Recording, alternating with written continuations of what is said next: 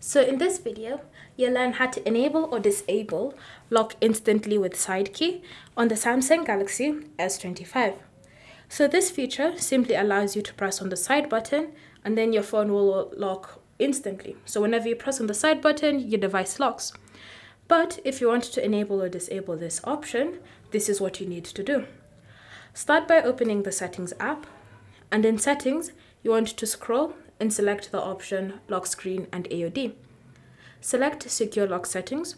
If you don't see it, it means that you don't have a screen lock type, whether it's a PIN, password, or pattern added onto your phone.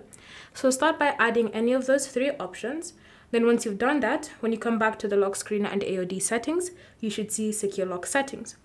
Select it, and then enter in your current PIN, password, or pattern to confirm your identity.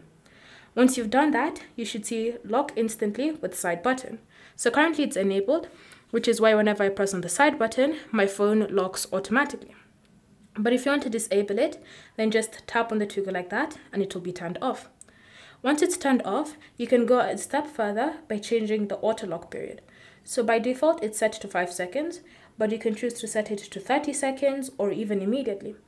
Once you've done that, now whenever you press on the side button, the phone doesn't automatically lock. It use the auto lock to determine when it's going to lock.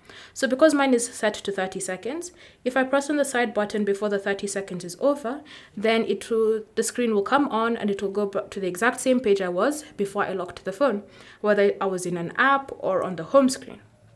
Again, if you've chosen a different auto lock period, such as 2 minutes, or even 5 seconds, that's how long it will take before your device locks whenever you press on the side button.